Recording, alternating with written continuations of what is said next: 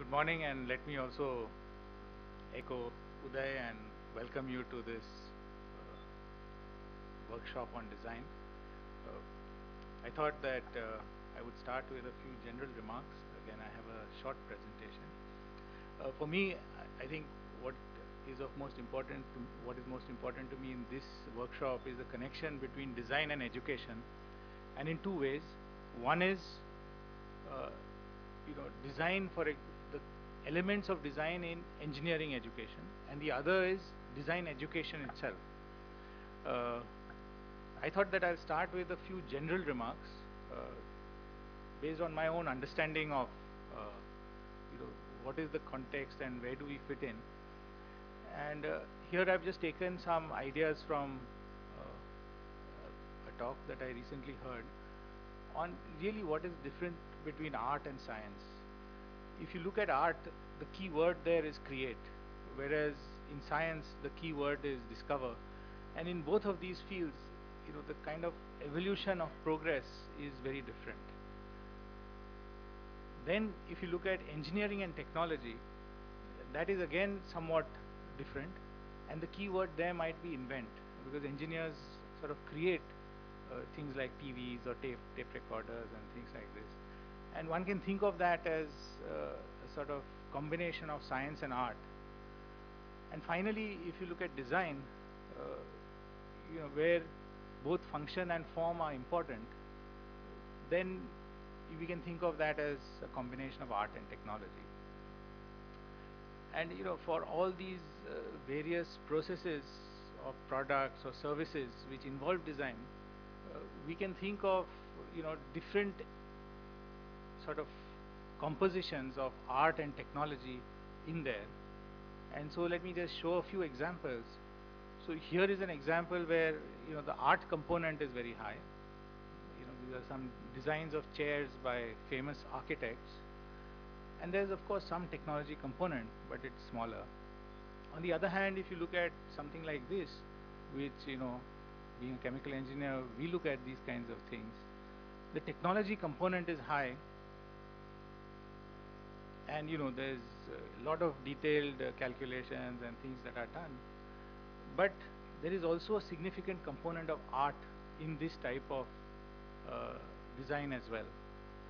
And the reason that we have this component of art is that it's almost impossible to sort of come up with a single design.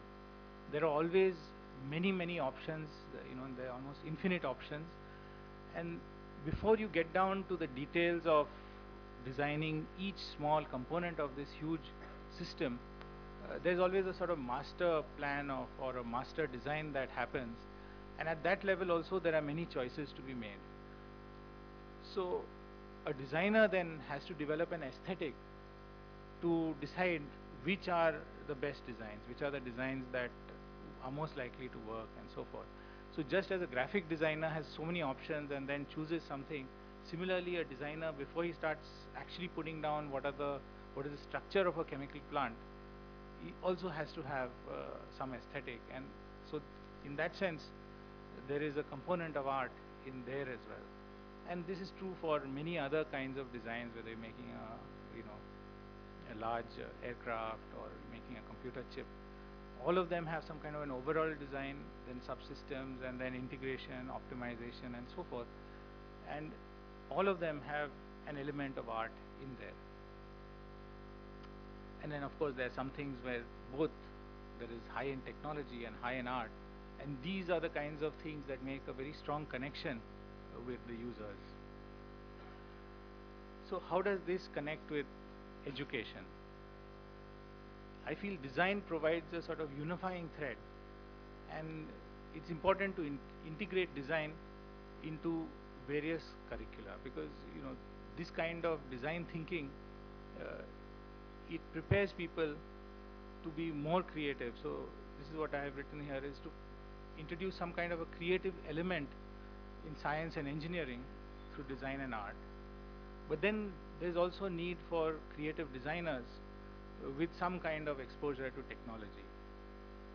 And the hope is that with this kind of inputs into education, that our students will be more innovative and you know, come up with newer ideas and newer products, which is really the need of today. Uh, with that as some kind of a background, I think what I would like to say is that today there is a case for making connections between institutions, that there are all of us doing many, quite different things, but there may be some underlying similarities. I'd like to end with, just a brief overview of our Industrial Design Center at IIT Bombay.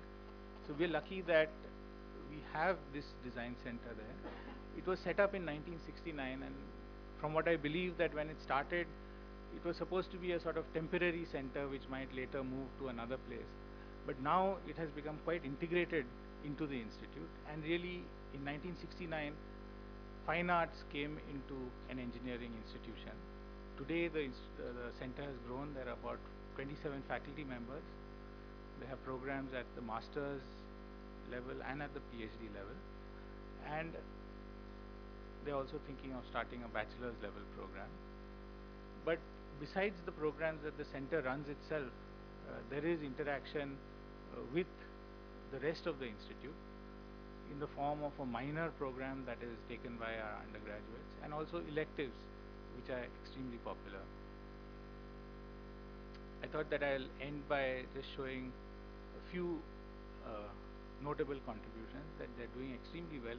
In spite of being in a sort of technology environment, they're still able to flourish. And for example, the new rupee symbol was actually created within the center.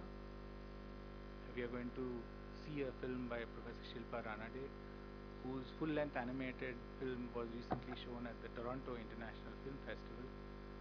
And then one of our colleagues from IDC, Kirti, has been the designer of a new national memorial to commemorate the Salt March, which is coming up at Dandi.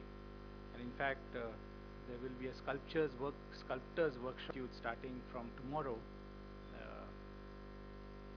And we are going to do something like 80 life-size statues of the marchers in the campus, and we'll have sculptors from all around India and the world, and you're all invited to visit, to just interact with them. So with that, welcome once again, and I look forward to today's discussions. Thank you.